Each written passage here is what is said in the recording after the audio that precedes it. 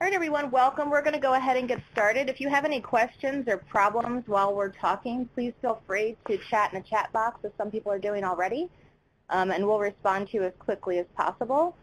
All of your lines at this time are muted so that we can make sure that there's as little disruption as possible while we're going through these slides. But at the end, we're going to give you an option to unmute your phones if you have any questions. So for now, just hold tight. We've got a lot of content that we're going to go through and expect that there'll be some questions at the end. So welcome to today's webinar focusing on the local implementation site application for the National Quality Improvement Center on tailored services, placement stability, and permanency for lesbian, gay, bisexual, transgendered, and questioning children and youth in foster care. That is a very long title, and so moving forward, I'm just going to reference this as the QIC. So here you can see your two presenters for the day. You will hear from me, Marlene Matarese, and Elizabeth Greeno. I'm the principal investigator on this project, and Elizabeth is the lead evaluator.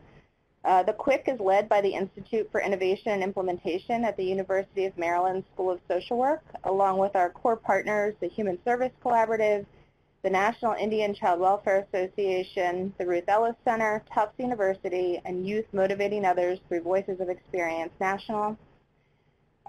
We want to dedicate the time during this webinar to the application process, so I'm encouraging you to visit our website for more information on the QIC and the team and for the application materials. You'll hear us referencing that website throughout this process, so you see it here. Please feel free to email as well if you have any questions. So the QIC is funded through the U.S. Department of Health and Human Services Administration for Children, Youth, and Families Children's Bureau, and Taffy Compain is our government project officer. Taffy is on the line. Would you like to say a few words, Taffy? Sure. Thank you, Marlene. So my name is Taffy Compain, and I'm the National Foster Care Specialist at the Children's Bureau. In this role, I manage several grants, including the QIC for short, under a 5-year cooperative agreement with the University of Maryland's School of Social Work. We are really excited for this opportunity to develop and implement strategies that support greater placement stability, permanency, and the provision of appropriate services for LGBTQ2S children and youth in foster care. And we'll work closely with 4 to 6 projects that will contribute to the development of evidence-informed and evidence-based programs addressing the needs of this population. Next, we'll quickly highlight some of the key issues regarding the need for this work, as well as the expectations of the QIC itself and the project sites under this grant, before delving into the application details. So as Marlene mentioned, there will be a lot of information to cover in the next hour and a half, and I welcome all of you to this presentation and to this discussion. So I'll turn it back over to Marlene.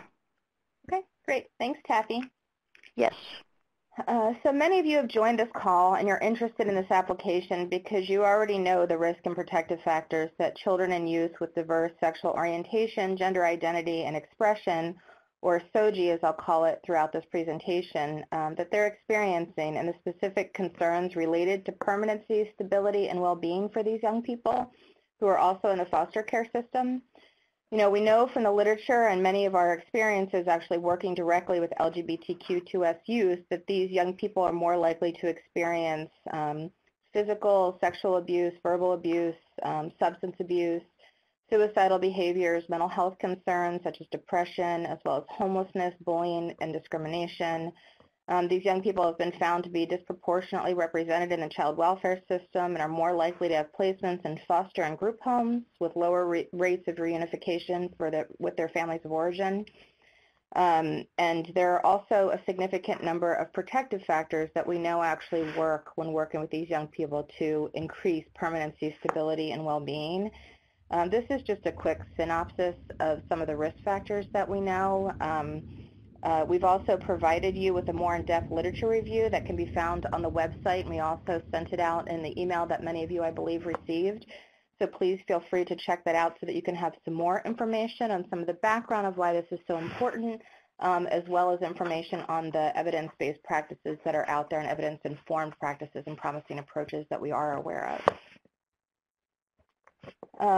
So to address these needs that I just briefly mentioned of that youth with diverse SOGI and foster care are facing, the QIC is going to work to develop, integrate, and sustain best practices and programs that improve outcomes for children and youth in foster care with diverse SOGI. Our goal is to identify and fund 4 to 6 local implementation sites, lead the cross-site evaluation process, lead the QIC Quality Learning Collaborative, provide technical assistance, training, and resources. And that's just an overview. We're actually going to dig more into all of that throughout this presentation so you can get a better perspective on what it's going to look like if you're selected to be a local implementation site.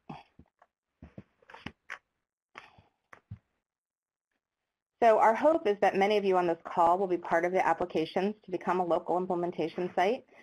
The local implementation sites are going to work to identify, select, adapt, implement, and evaluate evidence-based, evidence-informed, or promising programs and practices that address the unique needs of these young people with diverse SOGI and foster care.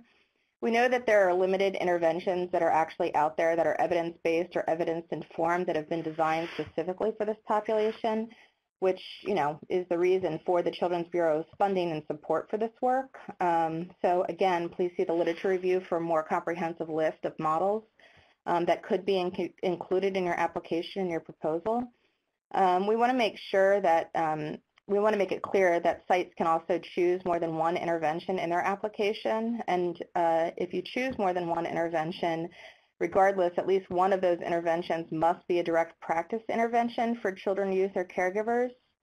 Applicants may choose to adapt an evidence-based practice, evidence-informed practice, or promising practice that has not been used with LGBTQ2S children and youth, or applicants may decide to implement and evaluate a practice that they're doing locally that has not yet been evaluated and is not in the literature. When we started out this process, we actually contacted programs to find out if there was more work being done and that sites had gone through a rigorous evaluation process, and we just weren't seeing it in the literature.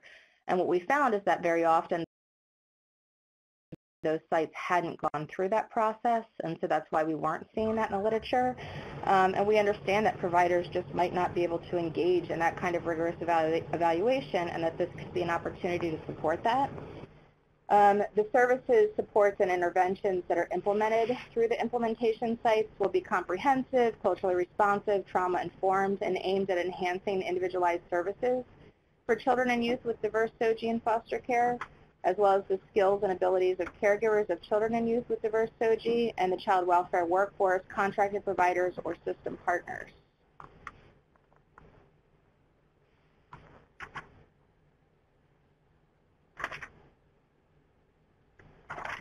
That's the right thing. I'm sorry. So each local implementation site, in partnership with the QIC and the Children's Bureau, will strive to improve placement stability, well-being, and permanency of children and youth with diverse SOGI and foster care by creating safe and welcoming environments for children and youth to self-identify, enhancing assessment methods and processes that are strength-based, culturally responsive, trauma-informed, and that safeguard confidentiality, and that includes data collection.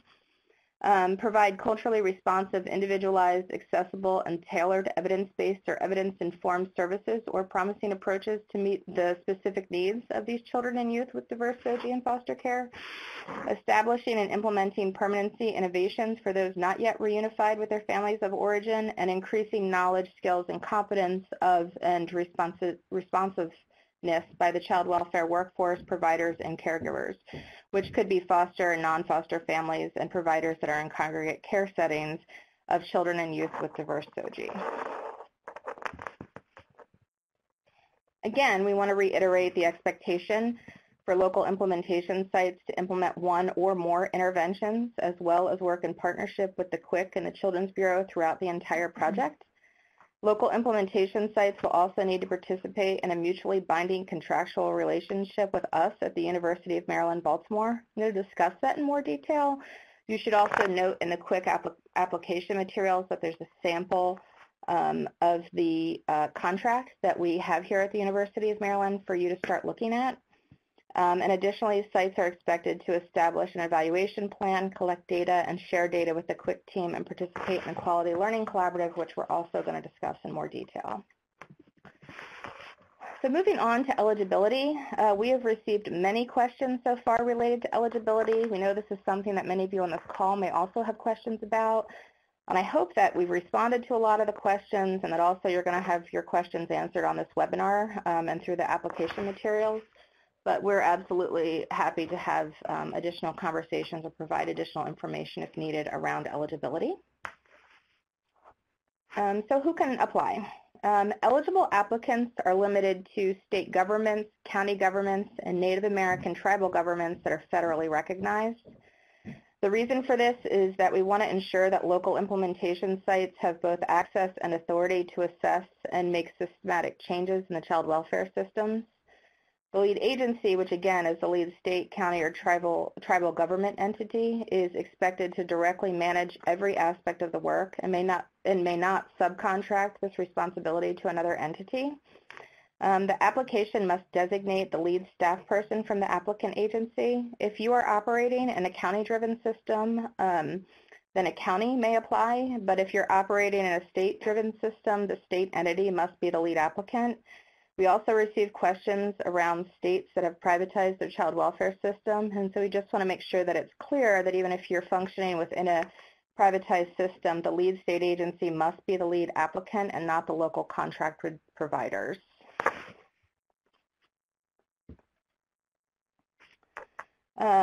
With that said, we also know that the primary applicants are going to want and need to contract with private agencies as contributors and strategic partners that will add additional expertise where child welfare services are provided. So if you're a provider on this call, which when we saw the list, we did see a significant number of providers, we actually encourage you to reach out to your lead child welfare agencies to support this application and lead the application process with the possibility of you being a contracted contributor. But again, if you are a provider, then you're not able to apply independently for this, this funding. Independent subawardees are prohibited. So your subcontractor can be a vendor that provides expert services, but it cannot independently manage part of the work.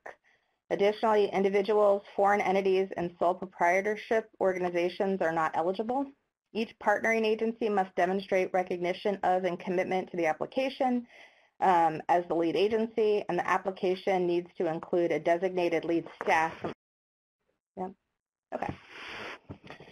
Again, because we are aiming for systematic change, we're requiring that child welfare agencies take an active role in the QIC and should lead and coordinate efforts between any strategic partners, as well as steady and continuous communication around training and technical assistance that will be provided from and with the QIC. A strong application should include how the primary applicant will coordinate and evaluate its interventions, maintain continuous quality improvement, and sustain reporting requirements with the QIC. Additionally, primary applicants must show multi-level support from agency and government leadership. All right, with that, I'm going to move on to the actual application. And there's a lot of details in this, so kind of bear with me as I go through each question and portion of the application. The application is divided into different categories and subsections, as you probably have seen, around need and population, the intervention model, evaluation, feasibility, and capacity, the implementation plan, local implementation site commitment to the QIC, key personnel, budget and budget narrative, and then additional information. And so we're going to walk through each of these elements. The first section of the application is around need and population. In this section, we want to understand what the local needs are for youth with diverse SOGI and foster care, including the demographic makeup of these youth and geographic location. Additionally, applicants should describe the SOGI supportive practices and policies that your system has implemented and describe why participation in the QIC will actually enhance the quality and cultural responsiveness of the services and supports that you already have established in your area. This is particularly important, just for clarity. We're actually not looking for sites that are starting from scratch. We want to see that there's elements that you're already doing that can be built on, because funding is limited, as is the time frame for implementation. So we need to make sure that you have a foundation that we can help grow and support during this process. And so we want to make sure that in the application you're establishing what those elements are that you're already doing and how you're going to leverage that. Applicants will need to describe why you selected your intervention model based on your local needs and any aspects already in place to support the work. You'll also need to describe your ability to identify and serve these young people with diverse SOGI in foster care, and focus on the population of youth between the age of 14 and 21, the child welfare workforce, family and caregivers of youth with diverse SOGI, contracted providers, or the youth themselves, reducing risk factors, which is noted in the literature review, and enhancing protective factors for youth with diverse SOGI, and as well as the main primary overarching reason for this whole project is enhancing stability, permanence, and well-being for these young people. The next section in the application is the intervention model. Applicants are required to select a minimum of 2 of the focus areas. I'm going to describe those focus areas below. We also recognize that many of these focus areas are interconnected, and applicants may describe how they want to address all of these focus areas over the course of the 4-year project. So the focus areas are culturally appropriate methods for safe identification, assessment of individual needs, and data collection related to the population of focus, demographics, and permanency, well-being, and placement stability outcomes with an attention to addressing confidentiality and privacy issues, engagement in effective community, group, family, and individual services, placement stability, supports to children, youth, and caregivers, including birth families and reunification situations, permanency innovations for those not reunified with families of origin, and increased knowledge, competence, and responsiveness of youth with diverse SOGI by agency staff, caregivers, and service providers that are working in congregate care settings. So to continue with the intervention model section, as I mentioned, at least one identified intervention must be a direct practice intervention for children, youth, and/or caregivers. Of course, you may also include additional interventions that are aimed at addressing systematic changes such as the workforce, policy initiatives, or system-enhancing interventions. Applicants should describe specific permanency, well-being, and placement stability outcomes for each of the focus areas that you have selected, as well as describing the evidence-based practice, evidence-informed practices, or promising practices, as well as tribal best practices that you will implement to reach the outcomes of the selected focus areas. Applicants will want to provide any additional research and literature available on the effectiveness of the identified interventions, including instruments or measures that will be used in assessing fidelity of the proposed interventions if they are available. And, we recognize that a site's chosen intervention may not be manualized. It may not have fidelity instruments because it hasn't been part of a rigorous evaluation, and that's okay. We are just expecting that applicants to describe in as much detail as possible why this intervention will best meet the needs of youth with diverse SOGI in foster care in your area. And the QIC will work with you through that process. If you choose to implement an intervention that doesn't have these things yet, we'll work with you to start developing fidelity instruments and engaging in this more rigorous evaluation. Applicants should describe any existing tailored services provided to meet the specific needs of youth with diverse SOGI in foster care, and how you're going to leverage existing services and work around LGBTQ2S topics in your state. The next section is the implementation plan. Applicants will need to describe your readiness and the feasibility of your implementation plan based on local implementation factors, which should also include challenges, opportunities, and how your plan integrates or is building on current work. Again, because we want to see how you're leveraging local resources, your current local capacity, which includes infrastructure, roles, and responsibilities of the lead agency and partner agency, and your day-to-day operations. We're also interested in seeing information about your collaboration with providers, system partners, and stakeholders locally, and system conditions, and around how your community and agency climate is inclusive to LGBTQ2S young people. Applicants will need to describe program specifics, including the population of focus, eligibility criteria for enrollment and referral mechanisms, as well as partners that will be involved, and how the site will support workforce development. Youth Move National will also provide support as you're working through some of the topics that you may be experiencing as we move on to the implementation plan here continued. It's really important that we want to make sure that young people are actually engaged as partners to inform the design, implementation, and oversight of the interventions. We believe, and I'm sure many of you believe, that young people who've experienced the system should have meaningful leadership roles in implementation. And we're looking for sites to implement and articulate a plan around how they're going to implement young people being involved. And again, Youth Move is going to support that process by providing TA throughout the length of this project. Of course, we also encourage and would like to see from sites on how they're also engaging parents and caregivers of youth with diverse SOGI in the process around implementing these interventions as well. Applicants are going to need to describe the estimated number of children and youth who will be served over the life of the project. Their strategies for integrating intervention models within policies, programs, and practices, and plans to develop systemic change, strategies for implementing services within 90 days of receiving funding. And so this one, I think, should stick out for all of you who have implemented a practice model, that 90 days is quick. So we completely understand if these timeframes are going to be challenging for some of the sites and that implementation may take some additional time. If when you're writing this application and you're planning out your implementation plan that you have concerns about your ability to actually implement services within 90 days, please explain those barriers and provide an updated timeline. We would prefer that applicants actually be realistic and honest so that we can plan accordingly and don't skew what you think is realistic for your site because you're worried that you're not going to be considered if you do that. We would actually prefer that, and we'll work with you if you're going to be a selected site to figure out what is a timeline that makes sense and that we can actually manage.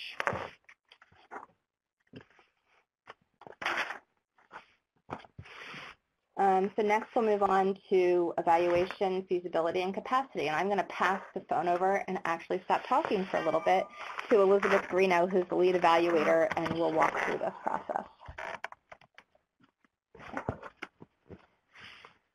Overall, the evaluation at QUIC is going to include a rigorous local and cross-site evaluation of each of the LIS and interventions, with, of course, the ultimate goal of the QUIC being to promote permanency, safety, and well-being of our LGBTQ youth in the child welfare system. I'm going to dive into each of these a little later in the presentation, but we want to give you an overview of evaluation, feasibility, and capacity. So local evaluation capacity and commitment with the QUIC evaluation team for evaluation research is going to include a local data manager. And what we're asking is for each of the sites to have a data manager that has at least 20% full-time effort devoted to this project. And then in your applications, to please describe your proposed sampling strategy. For example, who you're going to recruit, who's going to receive services, and how you're going to go about doing that. For each proposed intervention, we're asking for sites to describe how participants are selected, how you expect them to participate, and whether you're able to have a comparison group or not. So if your participants will be able to be compared to similar individuals who did not participate. Please provide us an estimated sample size and describe possible measures that you will be utilized. In addition, we'd like you to please explain or indicate your eligibility or ability to access, collect, and analyze data. So data sources may include one or more of the following: your child welfare administrative data, Medicaid claims or other types of administrative data, surveys, focus groups, interviews, and if they can be conducted at multiple time points, any workforce data, and then program-specific data. Please indicate your ability to collect and share the data with the QUIC team, including the measures referenced above. And if you have any foreseen barriers or challenges if you could identify how you're going to address these barriers. For example, access to your child welfare administrative data.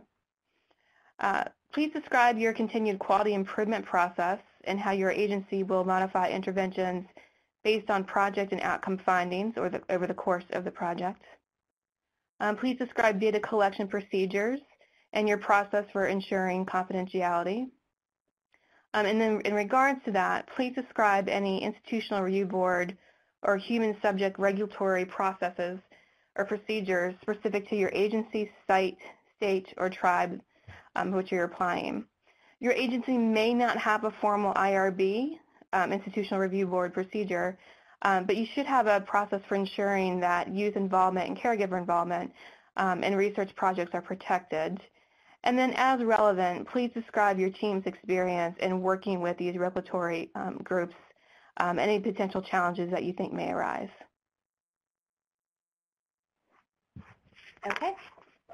So as I mentioned before, family and youth-centered planning and family and youth-driven care are critical to this process, as well as positive youth development and cultural and linguistic competency and responsiveness. Applicants should describe their commitment to these values in the application process.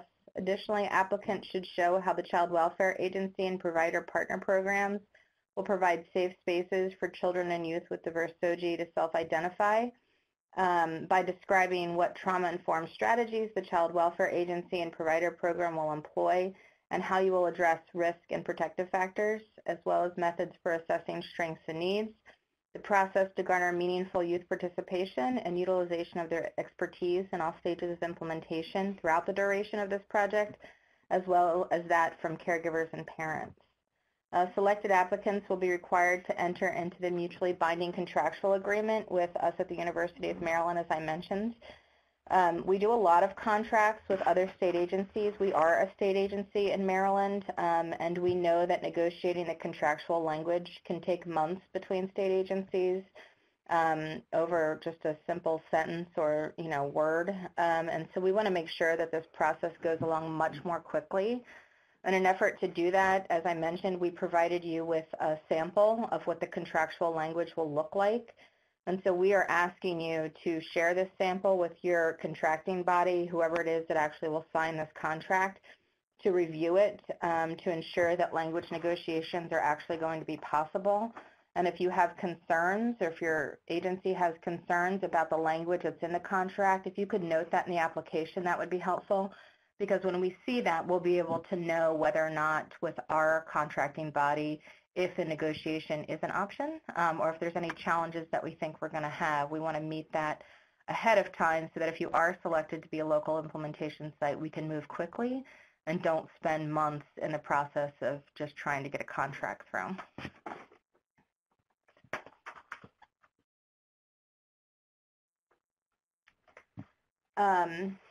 As I mentioned, the lead agency commitment is important to this process, and applicants will need to describe the long-term level of commitment from leadership within the Child Welfare Agency and provider partners around diverse SOGI, youth with diverse SOGI, as well as your past and current work addressing these needs.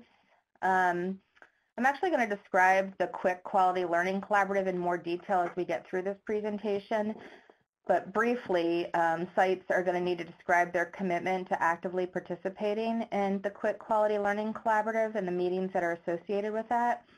So that includes the capacity for 4 to 5 key implementation staff to travel to sites for these meetings. That'll happen 6 times over the course of the grant. The QIC, us, are actually going to cover the cost of those travel costs.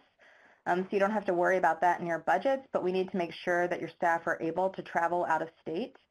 The willingness to learn and share practice, policy, and organizational lessons with your peers throughout the learning collaborative process, and share data, because there's going to be a big portion of it that's around cross-site data sharing, so that we can promote that learning and implementation enhancements throughout the process.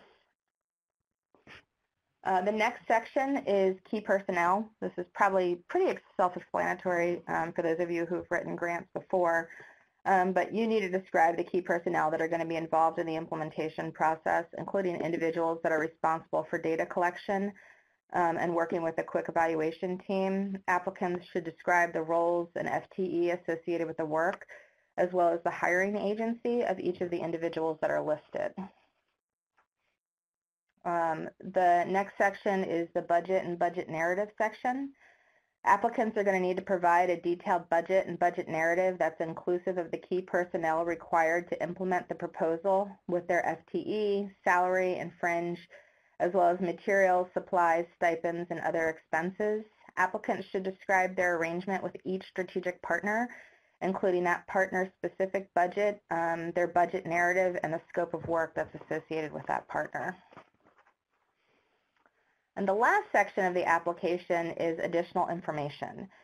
This final section is actually not required, but we do encourage you to include as much information as possible because that's going to be helpful to us in the selection of sites. Information can be uploaded as separate documents or can be included as an appendix section in the application. This could include any additional information that would demonstrate what your site brings to this application process because, again, we're looking for sites that do have a foundation to build on. So if you have brochures, policies, videos, pictures, interviews, training curricula, anything along those lines that you think would be important for us to see in making our decision, as well as letters of commitment from some of your strategic partners that you might include, or support from the community, we would love to see that.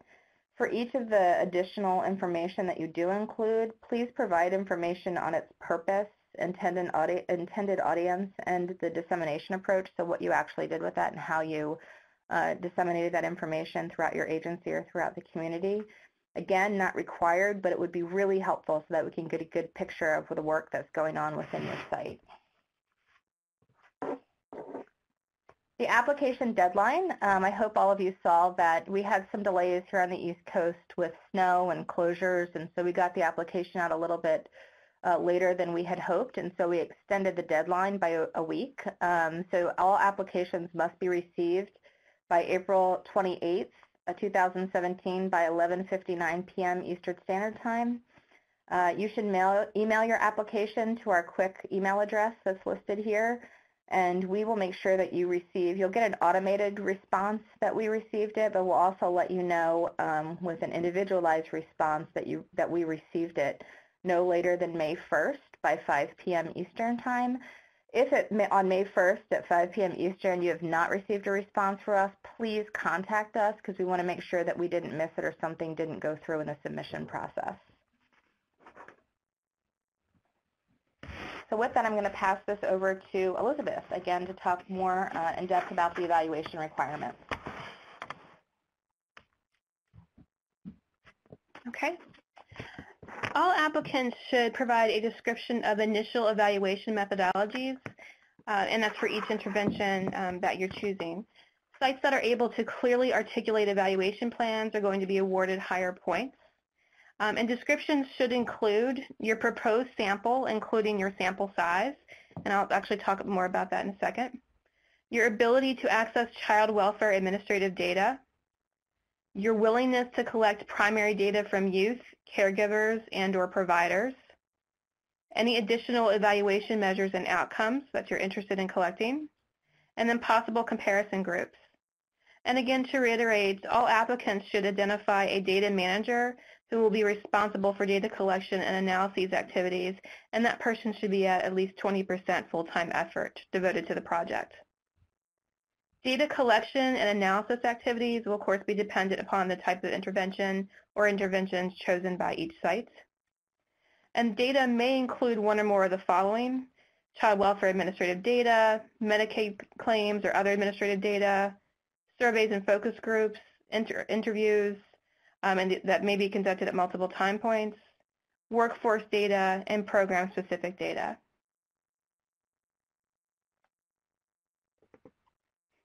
For the quick evaluation design, we will evaluate, there'll be three main evaluation components of each LIS and cross-site. A process evaluation that's going to be designed to ask how much did we do and how did we go about doing it. So this is designed to guide the implementation and provide performance feedback and periodic assessments to each LIS.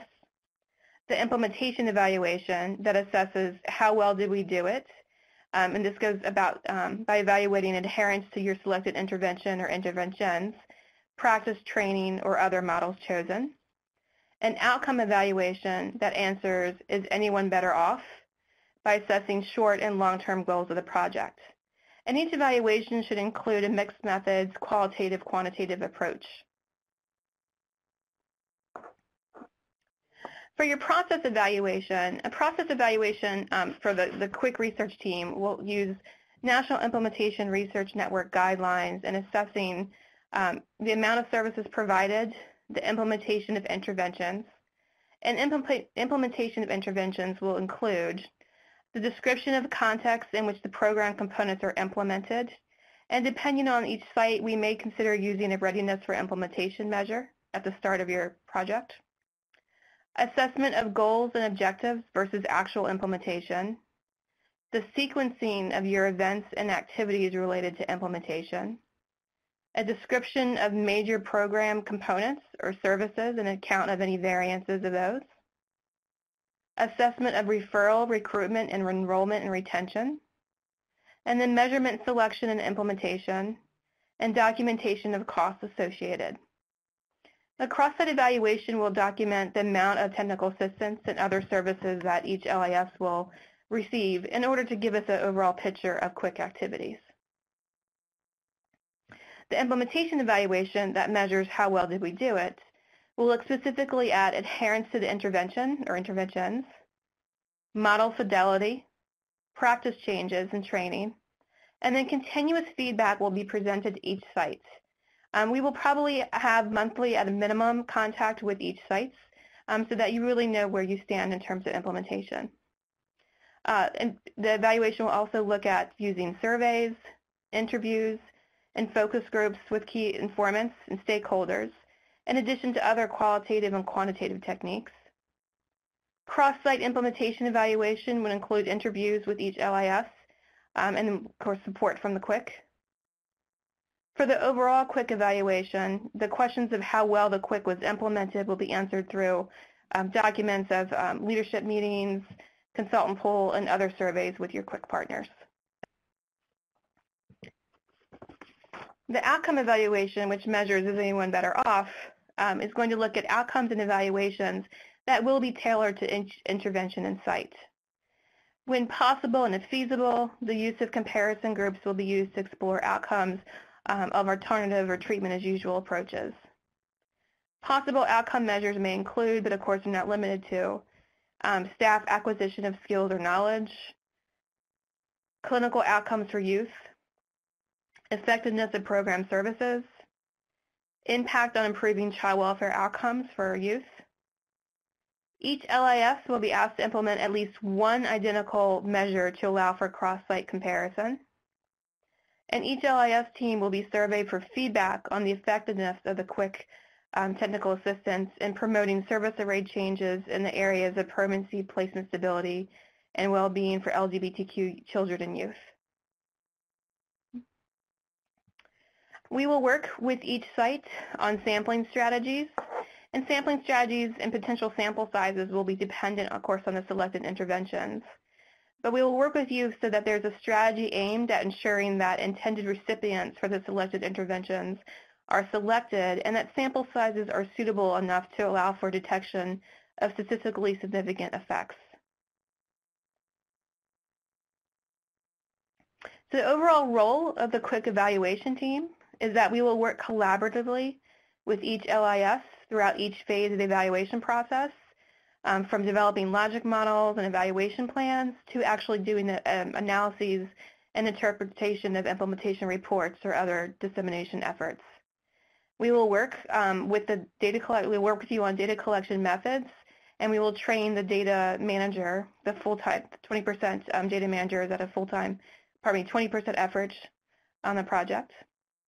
We will review and clean data and hold at a minimum bi-monthly calls to address any discrepancies with data. We will help each site design a dashboard-style bi-monthly implementation report. We'll schedule monthly calls and on-site visits as needed. And we'll hold quarterly meetings to support and the adherence with data collection and cleaning protocols, and to discuss findings and trends. Great, thank you. So I wanted to take just a few moments to talk about the QIC Quality Learning Collaborative and provide you with some details on what that's going to entail, because it's core to how we're implementing, and it also, is pretty involved. We want to make sure that as you're submitting this application, there's clarity on the expectations. So the first of the Learning Collaborative will launch in the fall of 2017. We anticipate it'll probably be around November. It's just going to depend on how quickly we can get contracts finalized and funding to sites, and that people are up and ready to physically go on site to have our first Quality Learning Collaborative. So our process uses the Permanency Innovations Initiative approach and follows the model of the Institute for Healthcare Improvement Breakthrough Series Collaborative. And all of this work is grounded in the National Implementation Research Network, key implementation drivers across the stages of implementation. If the words I just said don't make any sense to you, I encourage you to look it up. All of that information's out there. We will provide more information on this for the sites that are selected, so you can really be grounded in what this means and what the process is going to look like. We just don't have time to do that in depth on this call today, but all of it's accessible online, and if you have questions, please feel free to email and we'll give you as much information as possible. To participate in the Quality Learning Collaborative, local implementation sites are required to establish teams of 4 to 5 people who represent key roles and functions that are necessary to implement the intervention successfully. These people may include executive leadership, clinical staff, evaluators, caregivers, young people, or other systems partners. The sites will participate in cross-team learning and sharing of information and resources, as well as regular calls. We expect in the beginning, at least for a while, that those calls will happen monthly. We are definitely a group of people that listens, and so if the calls get to a point to where they're not as helpful and people would like to go bi-monthly or have calls less or more frequently, we will adjust accordingly. And then participation in those in-person learning sessions, of which there'll be 6. So the learning sessions are a critical component of the Learning Collaborative, and it's really an opportunity for those of you who have never participated in a Learning Collaborative to connect with the people that are doing similar work to you and to learn from each other. I know I've participated in them and I've led them, and they have been very helpful to me in the work that we do to make sure that we're consistently doing better. And in the areas where we are doing really well, sharing that information and helping other sites, it's a really great process to participate in. And so we hope, that the local implementation sites experience that as well. The learning sessions will include local presentations from the sites on their current implementation successes and challenges, and will also allow time for cross-site data sharing, as well as technical assistance. And so throughout this process, we'll be working with sites outside of these formalized meetings to just talk to you and see what things, like what's going on and what are some of the needs that you have, some of which may be really specific. And we will have a consultant pool that'll be available to you, which I'll describe as well, to provide technical assistance to you around those topics. During these learning sessions, we'll also be bringing in experts. So if we find that there's a consistent pattern across all of the implementation sites to where they really need information on a specific topic, we're going to have someone take some time to present on that so all of the sites can experience that. And there'll also be time for the sites to meet with one of the coaches as part of the QIC to kind of move you guys through the stages into that next step of what you're actually going to be doing in between the learning sessions. So these learning sessions are consisting of 2-day in-person meetings, and we are hopeful to kind of rotate these to the different local implementation sites so that people have a chance to see the work that's going on locally and for sites to be able to host us. And again, the QIC is going to cover the cost for travel, all of the travel-related costs to these meetings. This process is going to walk us through something that's called Plan, Do, Study, Act cycles. So the Quality Learning Collaborative is going to help the local implementation site move to that next implementation stage by walking through their next Plan, Do, Study, Act cycle. And so what that means is that local implementation sites are going to plan what they're actually going to do to achieve their goal, have an opportunity to try it in practice, observe the results through evaluation and just lessons learned, and then act by determining what modifications are needed and how we're going to refine the approach locally. And so, we don't expect that any site is going to implement and that first month of implementation is going to be amazing. And everything's going to be perfect and there's not going to be any kinks. Anyone who's implemented anything knows that that's just not possible. And we want to make sure that sites are growing and learning and that we're learning from each other. And so this process will kind of guide us through that over the course of the project. And then during the action periods that are in between the learning sessions, the local implementation sites are going to be connected through those conference calls that I mentioned, webinars, individualized technical assistance, and then web-based resources that'll come out. Like we anticipate and have staffed ourselves to make sure that sites are going to have a significant amount of technical assistance that, hopefully is wanted. And that's going to be individualized to the needs that you identify if you're selected as a site. This next slide is just a graphic of kind of what to expect of the first, second, third, fourth, fifth, and sixth Quality Learning Collaborative. And it kind of walks through the implementation stages that we expect to kind of see for sites through, initial implementation, getting to the point at the end of this to where implementation is full and complete and successful and that there's a formative evaluation attached to it. And that this process, again, is going to go throughout the length of the project. So it's a big commitment to join as a local implementation site and to be selected and to participate in this quality learning collaborative. I just want to reiterate that, we are committed to providing the, level and appropriate intensiveness of support to the sites that are selected. We aim to provide technical assistance that's responsive and that's tailored to your individualized needs. And it could include the Quality Learning Collaborative monthly calls, as I mentioned, in-person meetings, and just the participation in the Quality Learning Collaborative as a whole.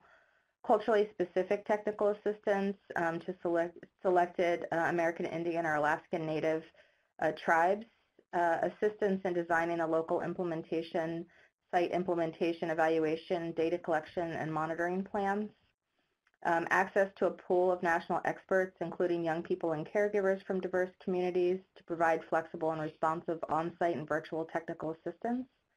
The TA from these consultants will be provided for limited periods at no cost to the local implementation sites. I do want to note, however, that this does not include the costs related to a selected intervention. So if you do select an intervention to where there's costs associated with implementation of that practice model, this doesn't cover those costs. That would need to be included in the budget that you develop for the larger project. Support in identifying implementation barriers and strategies for addressing barriers. Ongoing webinars, resources, and supports around the necessary implementation components, as well as strategies for successful implementation, data collection, and evaluation. We are also offering from one of our partners, the Ruth Ellis Center, baseline introductory training for the identified workforce, caregivers, and young people. That training approach, we partnered with the Ruth Ellis Center because they do amazing work. And they actually are still doing work with young people and their families. They just bring tremendous expertise in working with this population of young people who are also involved in the child welfare system and have years of expertise and national recognition for their work and programs. And so they're going to be available to work with the local implementation sites to assess technical assistance needs and training priorities based on strengths and provide those baseline training elements to staff. And so one piece of this includes an initial full-day training, which covers connecting individuals' work to increasing the health and safety of LGBTQ2S young people in foster care, understanding the importance of focusing on sexual orientation, gender identity, and expression through statistics and through storytelling from young people and parent perspectives, explaining the impact of family work in the foster care context with this population of young people, practicing transferable tools for a variety of foster care and child welfare settings. And so for this training, which there would be more information provided once sites are selected, again, there are no costs associated with this training for sites. I'm going to pass this over to Elizabeth. Each local implementation site will receive evaluation support throughout and duration of the grant, including access to national experts from diverse communities in child welfare research and program evaluation, collaborative support in developing detailed, site-specific, culturally appropriate evaluation plans, research methodologies, and logic models. You'll receive support in identifying data collection measures, instruments, and protocols, assistance with designing a culturally appropriate sampling strategy, assistance with enhancing local capacity for data collection and management, individualized technical assistance on data collection, monitoring, and evaluation, site-specific and cross-site implementation reports, regular meetings to review findings and trends, and to provide ongoing support with sites with adherence to data collection and cleaning protocols. You'll also receive support from youth experts in hiring and training youth in evaluation and participatory research. Great. So I know everyone's interested in talking about the money. This section is about funding. Again, I just want to reiterate the importance of making sure that you check out the sample contractual agreement that we provided as we move forward, because that's going to be a requirement before we can ever get to funding. The funding amount is actually going to vary depending on the number of sites that are selected. It could range anywhere from $100,000 to $300,000. It's really hard to give an exact number because we don't know what sites are going to request and how many sites we're actually going to select. We do anticipate providing allocated funding 5 times. So this means that sites are actually going to receive funding twice in their first year, which will help support the initial rollout costs. So we expect to provide funding in September of 2017, December of 2017, December of 2018, December of 2019, and December of 2020. And again, I'm giving you expected dates. We're going to work very hard to make sure that that happens by those dates, but we also need to have signed contracts. That's going to get in the way before we can ever actually provide funding. Those are our goals. So next section is site selection process.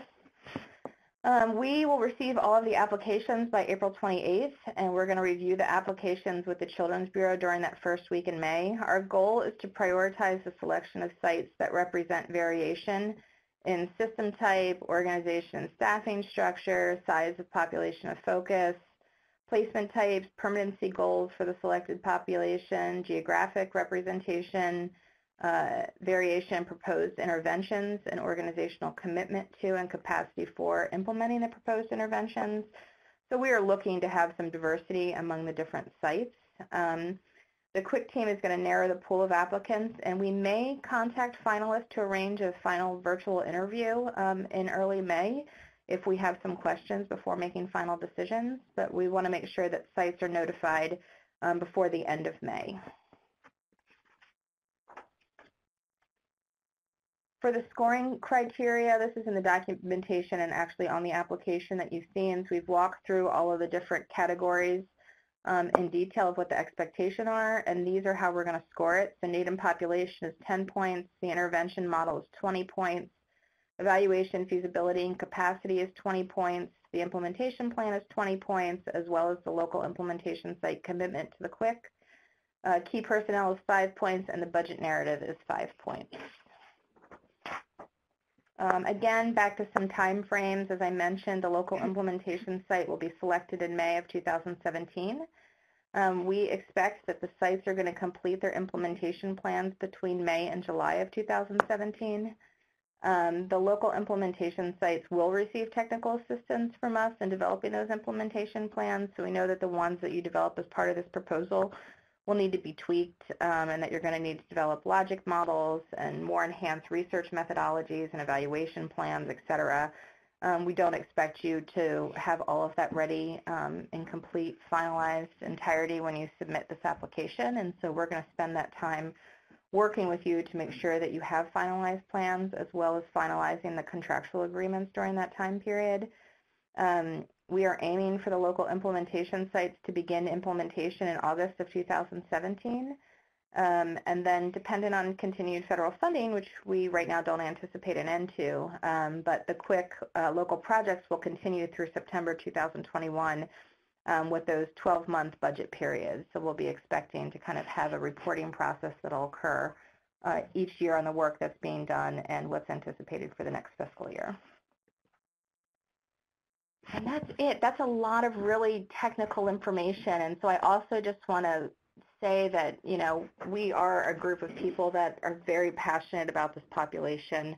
We care deeply about this. We were grateful to have received this contract to be able to do the work and to engage in it in this way. And the Children's Bureau has been phenomenal in supporting this as well. We are very excited to dig in and work with sites and to really create, you know, a better quality of life for young people who may not have experienced that to date in the foster care system. And so we're very excited to do this work with those of you who are going to apply and be selected. So with that, we are going to allow you to unmute your phones if you have any questions, and we are going to do our best to answer those questions. If for some reason that we don't have an answer and want to make sure that we need to get clarity, we'll provide that answer to everyone who registered for this webinar, and we'll provide it on the website. And so if you have a question that you would like to ask verbally, you need to press *6 to unmute your line, and you can ask the question. You can also type your question in the chat box, and we will do our best to figure this out. As people ask questions verbally or in the chat box, we will answer them in the order that we see or hear them. So again, just press *6 if you have a question.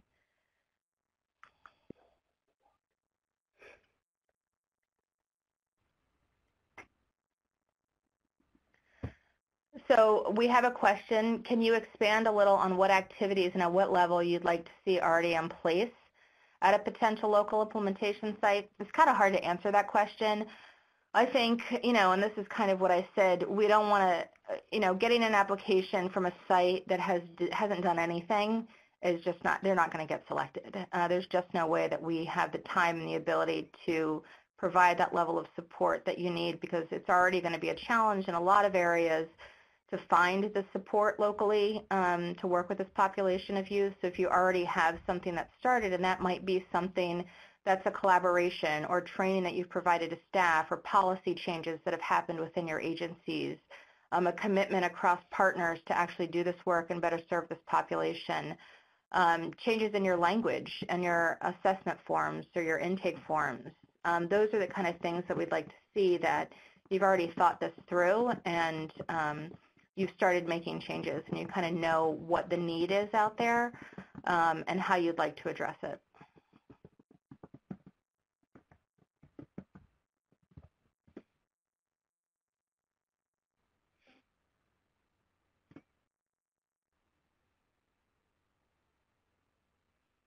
So we have another question. Somehow I missed how much of the evaluation is collaboration around implementation of designs and tools that are coming from the national team, and how much is locally designed. Can you please clarify?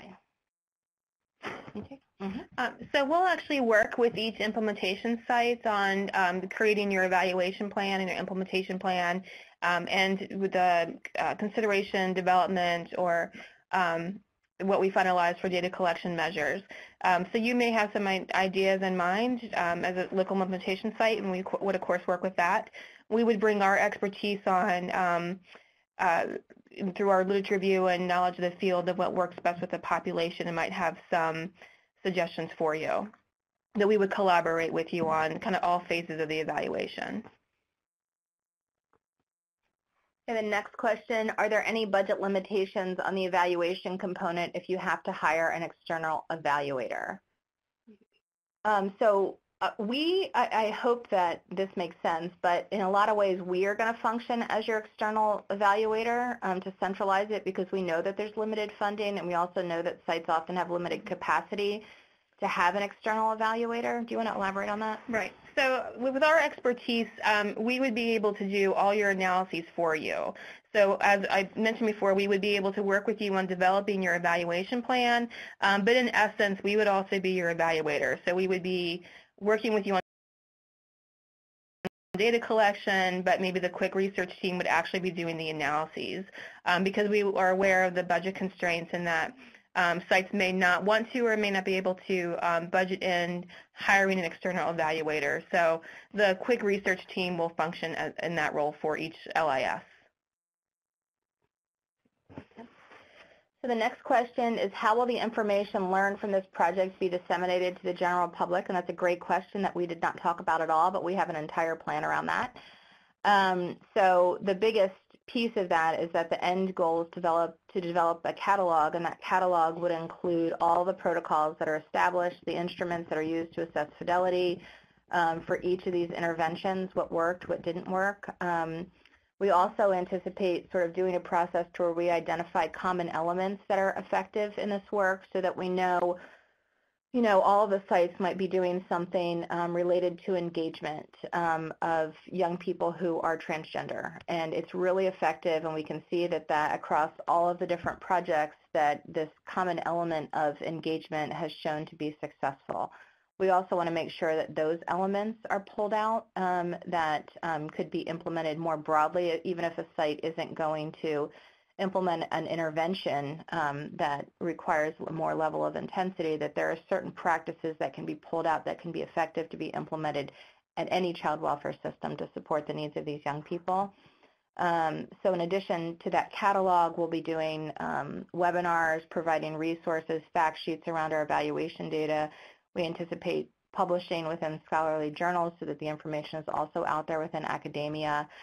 We have a goal of wanting to do a video series so that we can actually go on site and video young people and their caregivers and the people who are working with them so that in addition to what people can see on paper around how you implement, they can also hear from the people who are actually doing it and living it and how effective it was and what helped and what didn't help.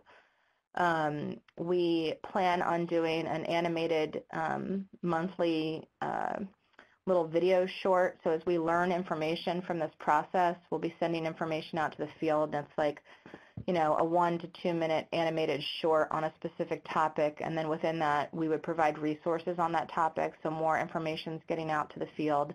And I think we're also going to learn, that we're going to learn along the way and get information from you and from others on what's the best way to get this info out. But we definitely have a plan and a commitment to make sure it's disseminated to the general public. Oh, and one of the other elements around the common elements and pulling that out is to do an online training that would be accessible to anyone to where people can go on. And so they wouldn't be trained on the specific protocols. They would be trained on the common elements that we see that are effective across all of the different interventions. And that would be something that could be useful with any child welfare agency again. Okay, so the next question, are sites able to hire an external evaluator to consult on aspects of evaluation, budget permitting, or is that not allowed? Taffy, I'm going to call on you. I don't know if there's any restrictions around that or not. Are you available to answer that question? I'm sorry, you'll have to repeat it. I have a little problem with my keyboard I was trying to fix. Repeat the question for me? Sure. Are sites able to hire an external evaluator to consult on aspects of evaluation, budget permitting, or is that not allowed? So here's what I would say to that. We haven't given a specific limitation or allowance on that. Marlene, I believe we have a ceiling of what each project would be able to receive at most. And that was $300,000. Yes, that would be at most. And so you have to think that within the context of how much money you may be able to get for this, how much realistically you would spend on evaluation consulting type services and be able to justify that that is a need knowing that there will be a number of evaluation supports that would be provided directly by the QIC. Thank you. Kathy, while you're responding, there's another question on budget restrictions. Are there any restrictions in what the budget should cover other than what I highlighted? Is there anything else that you want to mention related to budget restrictions? That's a pretty broad question. I can't think of something right off the top of my head. Okay. And we can, if there is any responses that we're not answering right now, we can also provide more information if we think that there's something that we've missed.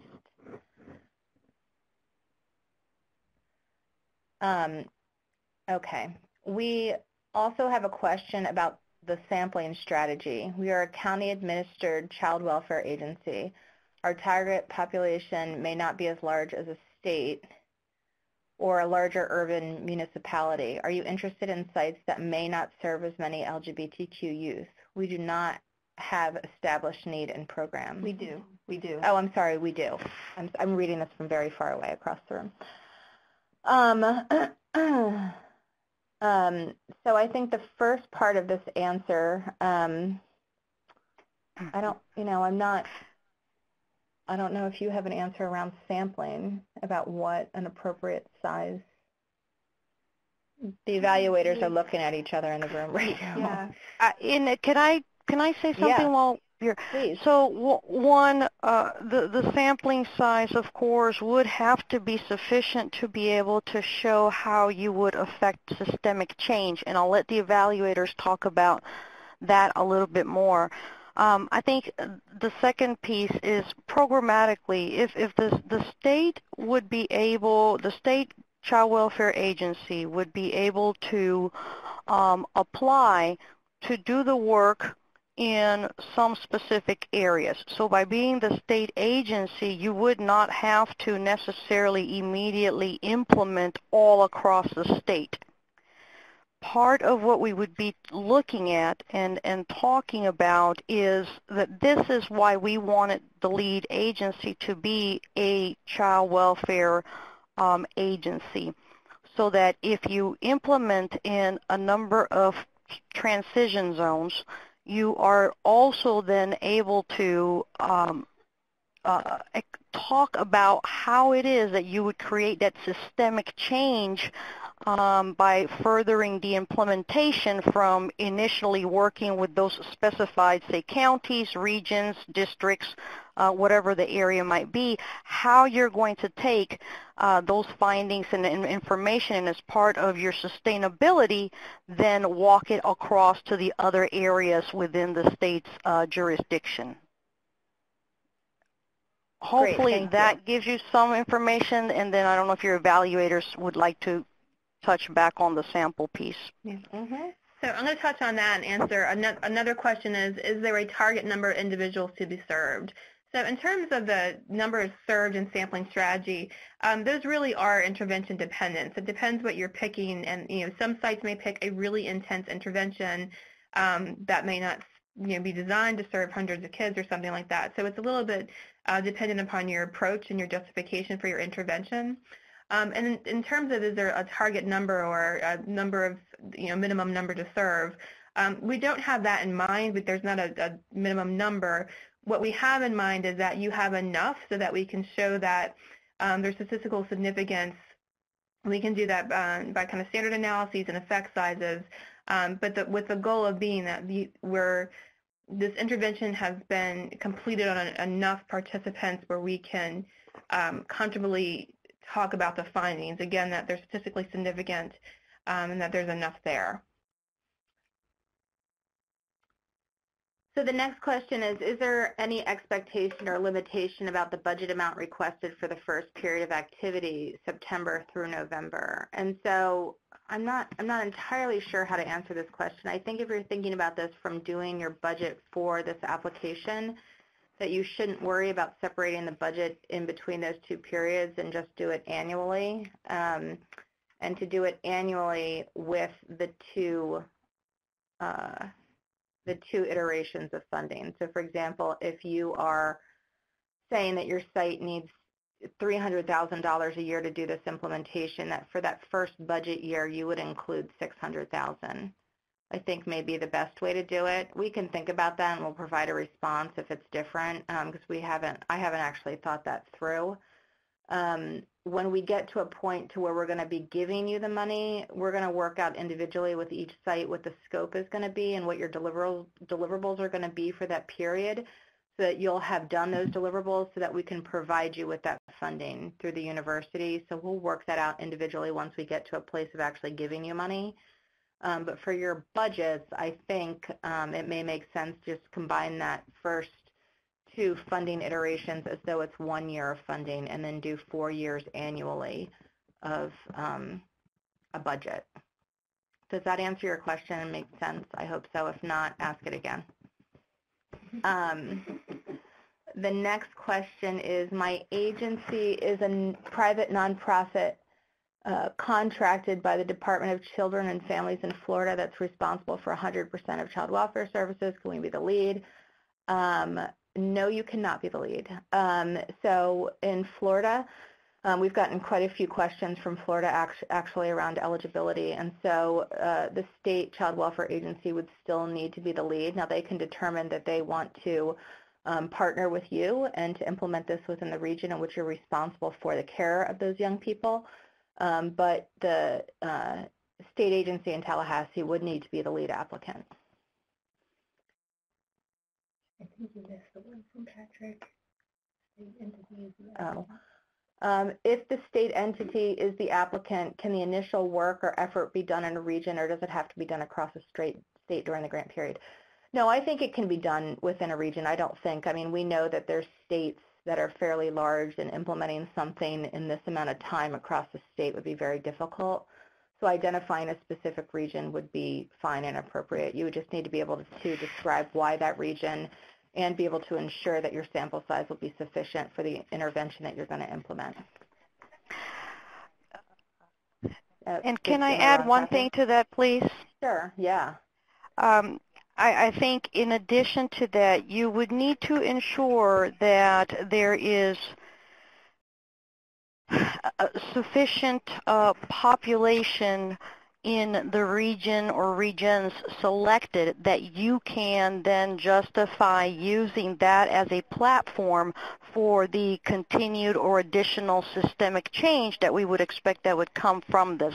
So if, for example, you were to say, I would like to apply this to a major metropolitan area, then the question is, are you getting enough information from working within that one area that when it comes to looking at creating systemic change, you can extrapolate the findings and what comes out of that work to even your rural areas, or if you're way out west to your frontier areas, etc. So what we normally see is, rather than just one area where it is harder to say that that would then be able to help or support creating systemic change, most grantees, when we've provided similar grant structures before, will look at 2 to 5 what I'll call transformation zones, which is where they do that initial implementation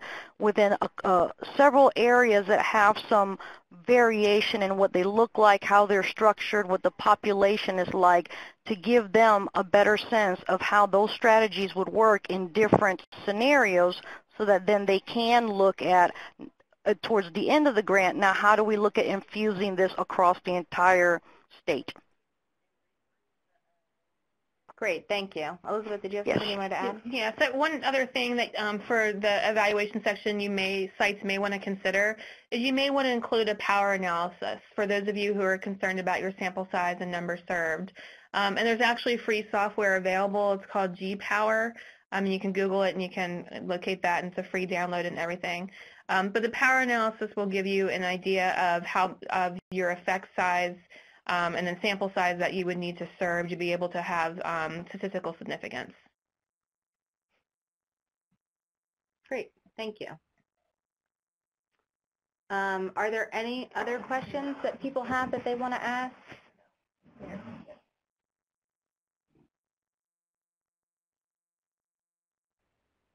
We see some folks typing, so we'll give you a chance to type out your question.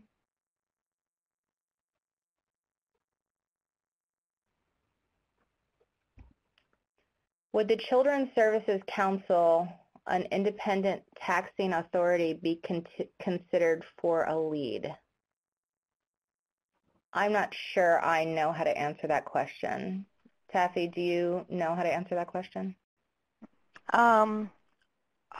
Without having additional information, it sounds something like the community-based care agencies who are responsible for providing the child welfare services on behalf of the Department of Children and Families at a particular state, which they are not able to directly be the lead on this grant. So it sounds similar. So without having more information, I'm going to say no. It must be the state or county government agency that is responsible for providing those child welfare services, not another organization that they may contract with to do it on their behalf. Great, thank you. As you can see in the chat box, we just included the link to where you can download the G-Power free software.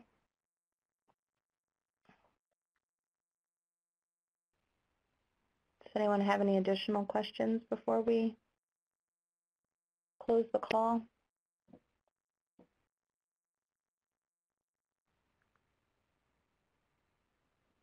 Okay. Well, thank you all very much for joining. If you do have additional questions, you have the email address to the QIC, and we have someone who's monitoring that regularly, so we'll get back to you within 24 hours with a response. If we have any additional questions, we'll also get the answers to those questions out to the full group and post them on our website. This webinar will be recorded and will be posted online as well at some point tomorrow, hopefully within 24 hours, to the QIC website. Thank you all. Taffy, did you have anything you wanted to say before we close? No, just want to say that I do look forward to the applications that we will receive and the work that we'll be able to do with the QIC and our partners